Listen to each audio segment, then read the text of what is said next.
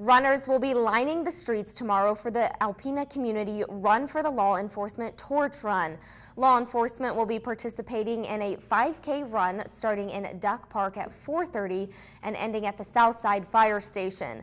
The money raised from the event will help support and raise awareness of athletes who participate in the Special Olympics Michigan.